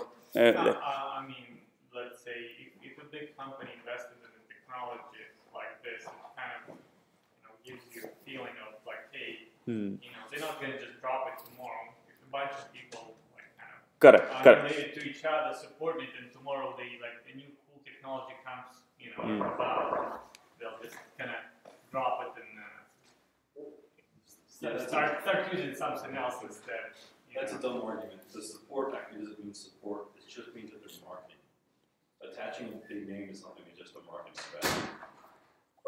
Right. The other thing is support. Like when you say support, I don't think you mean somebody answering your phone call. No, like fixing bugs, security bugs, like production bugs, that's true. I mean, a bunch of people that owe you nothing, or you still have companies that's using it, and you would assume like, well, they'll do it for themselves. OpenSSL isn't supported by anyone except for a small group of people, and everyone uses it. And enterprises don't use it because of the same reason. It's like they have a 0 day. You don't have anybody jumping on it. I totally see what you're saying, and I think you're right. I think that is a reason to choose React over Svelte or something else. But also there are other things that come with that as well. Like because React is supported by Facebook, they're actually kind of slow moving, not like in surprising ways too. Because they kind of came onto the marketplace, and I say marketplace, but like they came into the development space, and their argument was like, AngularJS is cool, and other things like it are cool, but they're doing things a little bit wrong, and we have some better ideas. But then something like Svelte comes along and says like, we have better ideas. Like you can actually do the things you're doing with React, but like you can do it with HTML, right? You don't have to use JSX. And Facebook's response to that, like pretty much across the board, has been like, yeah, but we've already done so much with JSX. Right? Yeah. Like their arguments are a little bit shrouded in some different things, but I mean, you also have things like that where it's like obviously better solutions can come along, and they might not adopt those because of certain things. Like it might be difficult or lengthy for them to implement it, or they might just not agree. So there are pros and cons, but I agree with what you're saying. Okay, so yeah, I mean let me just go through these. So maturity, like I said, I think it's very mature, very small surface area. Now, ecosystem. Are there tons and tons of libraries around built around Svelte? It's there enough, I think, plenty, but not as many as React. But you also have to understand React is older, and more importantly, it needs those libraries more than Svelte does. Svelte, for a framework that is smaller than React, it actually includes more than React does, like in the sense that stores are built in, and slots and slot props going in both directions gives you far more than you would be able to get out of React. So overall it needs less, but it's a fact that ecosystem is smaller. Robustness. I think it is more robust because this is a compiler, not a runtime. Compilers are more predictable. Anybody who has used a compiler and a runtime knows runtimes are less predictable. Compilers are more predictable, and so it's very robust. And then less code also means fewer bugs. Time to market. Again, I have developed in React, and I have developed in React or Angular and in Svelte. The productivity is completely off the charts. It's very different because you are simply writing your HTML with some templating. The thing you have to understand is that think of the simplest way to describe would be think of Svelte as a templating language. Okay, but that's not the end of it, except that the template is reactive template. So first time it renders whatever the state of your variables was, you reassign those variables, and the template is re-rendering itself only in the places where it needs to.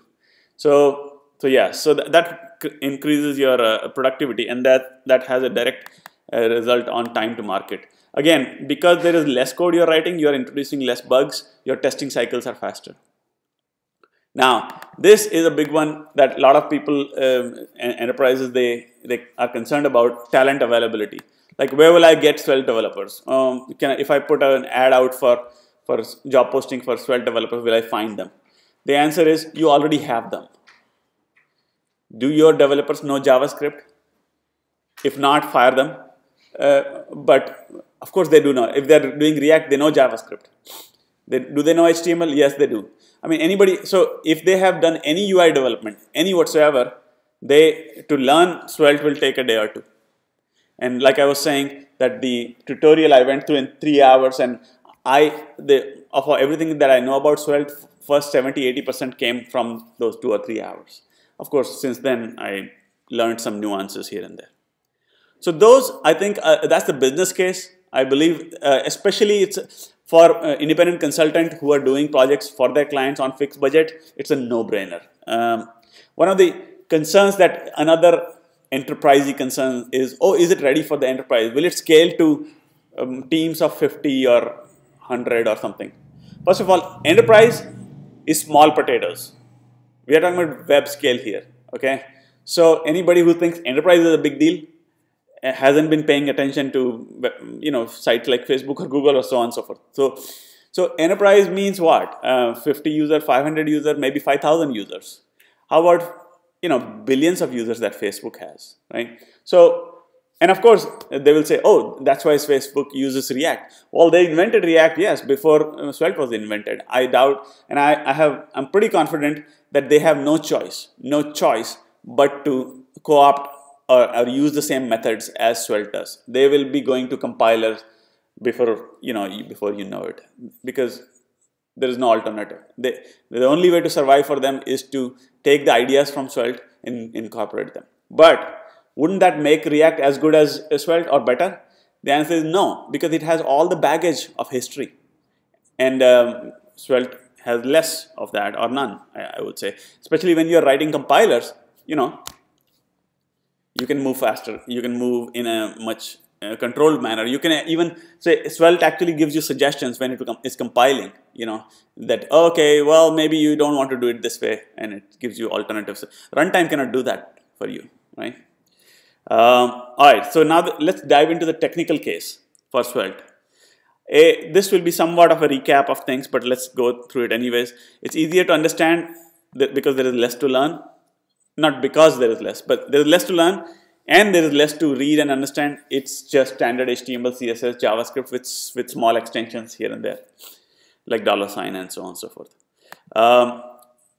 The component local state, so you just mutate state. You don't have to do all that use state and use selector and use this and use that, or bind map state, map dispatch. So if you want component local state, put it in the local variables of the component. If you want parent to provide some state, some data, the parent can either pass it through props, but if you want to go several levels deep, right, such that let's say user session information that you want to access, the parent A has child B, has child C, has child D. Now, if you want to pass something from A to D, you're not going to go through props all the way, right? So that's why you can set context in parent and then get context in child or descendant. Global state is made up of stores, which are observables that anyone can subscribe to. In fact, using $store syntax, you don't even have to subscribe or unsubscribe. You're accessing the value directly in a very reactive manner. Two-way binding makes all kinds of programming simpler. For example, form processing, which I showed in my example, I said bind value equal to obj.name. Imagine how much simpler your life becomes when you are doing forms, because in React you are using on change some handler, right? You're not doing that here. You're just assigning, and then you only have one callback, form on colon submit. That's it. That's the one callback you'll be calling, and the form on submit will basically, it already has the data because obj that you bound all over your input fields, right, throughout the form is already up to date. That's it. It has the new values. So yes, two-way binding is a big deal, huge benefit. No need for reducers, action creators, hooks, thunk-like middleware, etc. It just works. You reassign a value asynchronously, and it renders. So less code, less surface area, fewer bugs.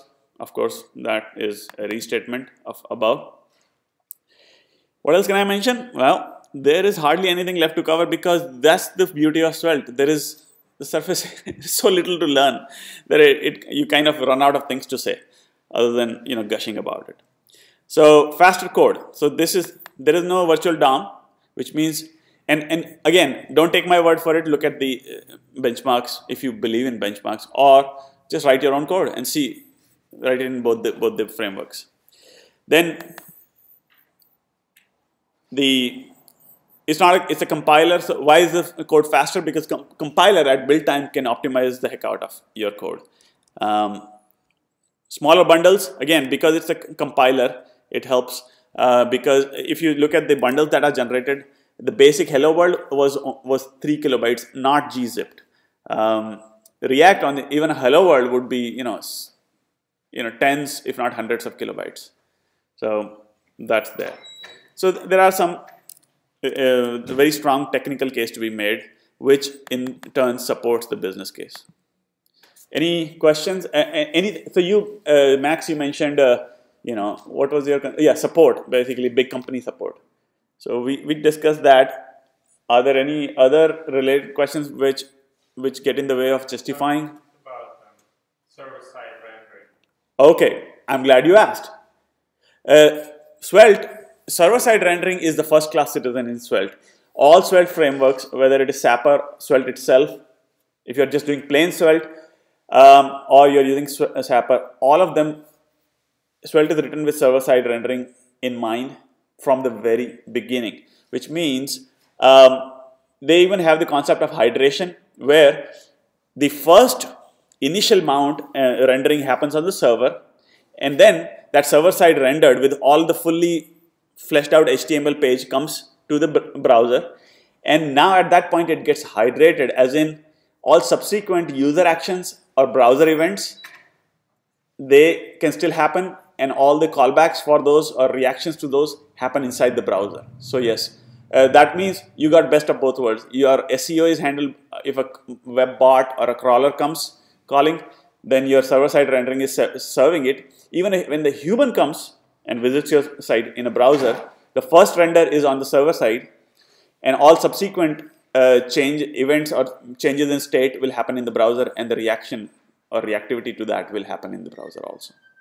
What about mobile? Compiled for mobile, like native, React native. Okay, so there is Svelte native.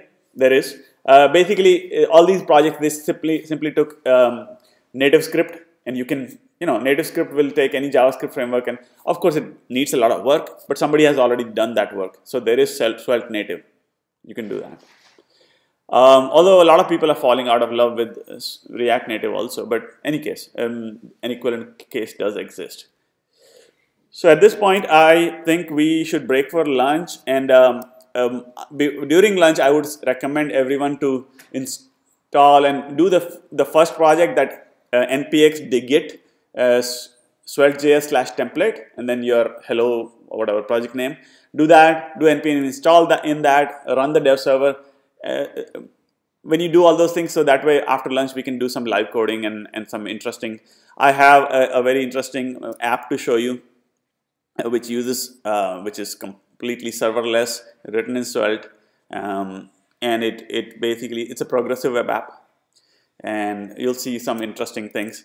in there. Let me just quickly demo it, and we will get into the code, etc. later. So here, wait, where is that? Actually, I'll just go there, which is svelte.spinspire.com. This app is actually hosted on Firebase, and it's a Svelte written app, and it is also a progressive web app, and that is the reason why you see this plus sign. So if you actually go with your phone to this app, it will prompt you, if it is especially Android. Even Apple does, but Android has better support for PWS. It will say add to whatever your home screen. And let me just show you. Oops, sorry. This app has a few things implemented. It has authentication through Google, so you can click on sign in and it will do that. And here I can edit my blog post records, but before I can do that, it says you must sign in first, which I will. And this is just a sample post. So let me just demo this quickly to you. I click sign in. You can try this on your phone, and it says, hey, so it's doing authentication through Google, and I'm going to say yes, use Spinspire, Jitesh at Spinspire. Now I got signed in. It has my profile picture, my name, email also is somewhere in there. You could sign out. And there is something going on with the JavaScript here. Oops, let me do this again. Right. My service worker, so is not as perfect as I would like it to be. But anyway, so if I say Svelte demo is the name of my article, lots of words.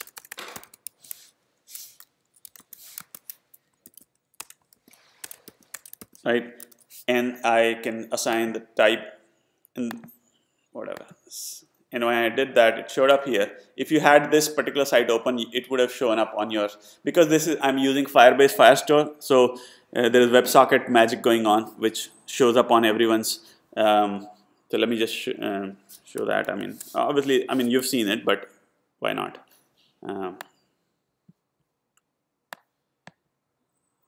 Oops, sorry.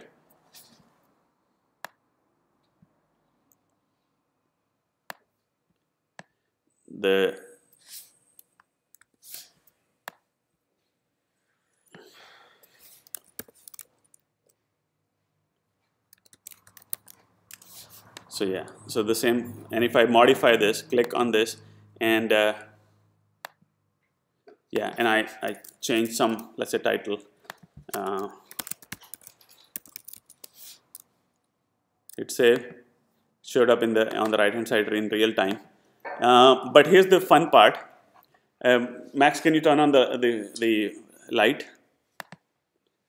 So I'm going to go to the same place myself, and let's take a picture, because I just want to show you that file uploads, etc., and those two in real time are happening there. So if I click on this and I say,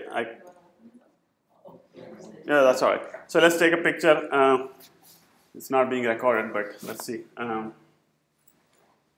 So I'm taking this picture. All right, let's see.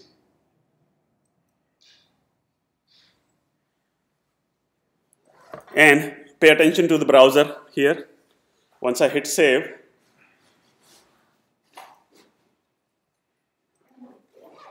that's the picture we just took. Showed up in both the browsers. So that it's. I mean, most of this is a Firebase magic, of course, but there is the basic toolkit that comes with Firebase. Is very easy to use, integrate with Svelte. There are higher level, I'm using basic toolkit from Firebase, but there is Svelte Firebase component or project already going on. So we will get into the code of this. It has manifest JSON and service worker and HTTPS, everything in place. Therefore, that's why it can be used as a progressive web app. All right, we'll do that after lunch. Let's break for lunch for now. Any questions before we go to lunch? Cool. All right. See you after lunch.